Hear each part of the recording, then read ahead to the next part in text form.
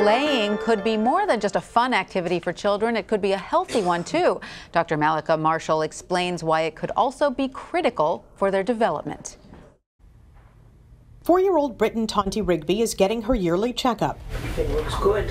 After her exam, her pediatrician writes a prescription for something he says is important. It reads, play every day. People tend to think, oh, play, that's just a waste of time. Well, it's not a waste of time. A new report from the American Academy of Pediatrics recommends all pediatricians do the same, saying play with parents and peers is a critical part of healthy development, fundamental for learning life skills and reducing stress. Play is really brain building because it has all kinds of effects on brain structure and function. Executive function skills of learning to persist on a task, of learning to solve problems, of learning to be flexible about how they're learning things. It's how we learn, not what we learn. Dr. Michael Yogman authored the report, which shows playtime has decreased significantly in the past 15 years, while screen time has increased, and about 30% of kindergarten children don't go out for recess. There's a whole section of our report that talks about the importance of play in preschool settings and how important it is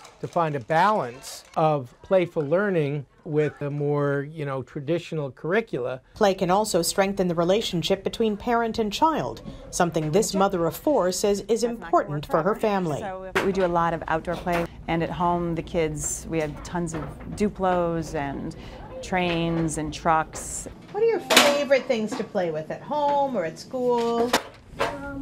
Blocks. Embracing all the learning that happens when you're having fun. Dr. Malika Marshall, CBS News, Cambridge.